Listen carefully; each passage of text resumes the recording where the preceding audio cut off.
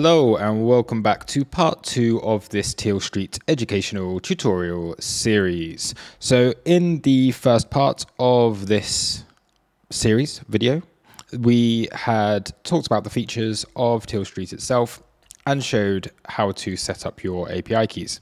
Now once they are set up, then you will be able to log in and you see a screen that looks a little something like this. So we could start trading straight away, just with the screen looking like this. But if you're anything like me, you like things to be all neat and tidy and aesthetically pleasing. So we're going to go over a little bit of that in this video. So first of all, let's just go through each of the features from the top and work our way down. So we know the trade tab, that's where we are. We've got our API keys right next to that. And then you've got your history. So any trades that you've taken on the exchange, you can look at your equity curve, you can look at your position history and so on through each of the connected APIs exchanges that you have. If you go over here, if you end up like something bugs out, which I have to be honest, I've never really had to do this, but you can refresh and that will set everything back to normal. You have the ref links here and you have the docs and you have various alerts, so you can set up some alerts for yourself. So below this menu, you have the trading terminal modules themselves. Now you can just start trading from this straight away. Okay, you can see the place order tabs are here. You've got the order book. You can see your margin. You can see the charts. But if you're anything like me, you want to make things a little bit more visually appealing. So it's just a very simple way to move around these templates. It's a drag and drop kind of thing. You can move everything around into the order that you want them. And it's all very much intuitive. As you move something, everything else will move with it. So a little bit of dragging and dropping placement should get you in a pretty good position to give you the kind of look and feel aesthetically that you want to achieve. So for my personal setup, mine looks like this, where I have my chart in the middle. I have a couple of basic side charts here. I've got agri-trade rolling, the order book depth, the ticker symbols here, my margin, placing orders, and then I can see my open positions and my equity if I scroll down. I have included a link to this workspace, which you can just go to your workspaces over here, click edit, and then you can import if you would like to use the one that I have set up here. But if you want to create your own workspace, then I will show you quickly how you can do that. First of all, I would always recommend go to the workspaces, click on edit and then click duplicate if you want to create a new workspace or if you want to start editing your workspaces. So for this is my streaming workspace. I'll just do this as stream 2. The reason for this is because it does auto save, and if you make some changes and you've forgotten what you've done, then it's a bit difficult to get back there if you haven't got a backup saved that you can easily go back to. And I would also recommend keep that default view there, so create yourself a duplicate and then you can play around with that one. Next, what you want to do is to go into the settings and you want to go into the module section. So this will show you all the different modules that are available. We've got agri-trade basic charts, which are what you see just here. So these are trading view charts that you can type in the ticker name and they'll come up. This is separate to the main chart, which shows you your actual positions. These are just side charts that give you anything else that you would like to view. You've got your browser view, so you can add in like a little web browser into there. Chart view, which is the main chart, depth chart, equity chart, you can see all of the main ones. If you've got a lot of API keys, you can just select your favorites here. You can select your favorite markets. So if we just exit out of this, you've got favorite markets and you've got last markets.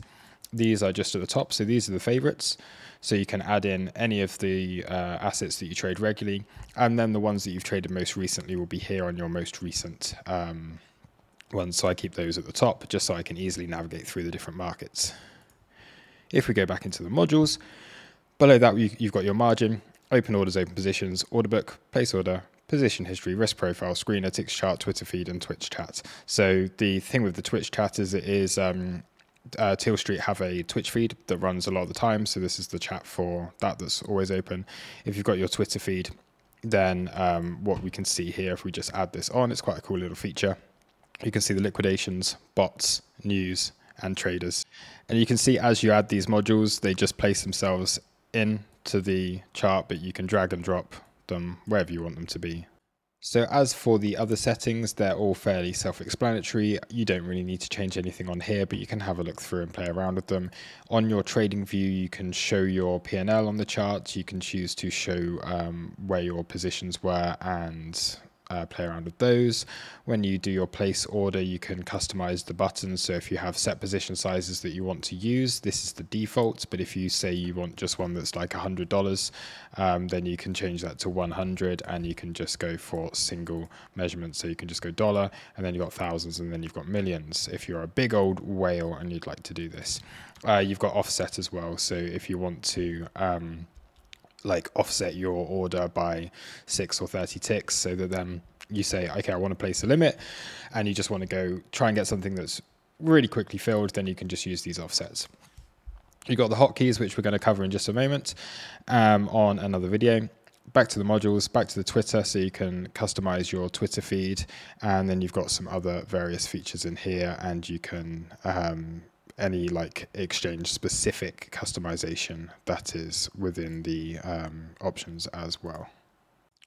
The other little buttons that you have up here on the top, you can lock it, so that means that you can't move around anything anymore, which is kind of useful if you're clumsy like me, because sometimes when I have this unlocked and I'm like, oh no, what have I done? And then you've ruined everything.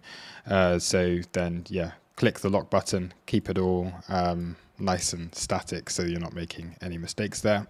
You can go full screen, you can have your alerts on and off, and you can choose to hide your position size on here. So if we go over onto my Bybits, where I actually have some trades here, then you can see I can hide the position size, so that then you're not doxing how much of a whale or minnow you may be.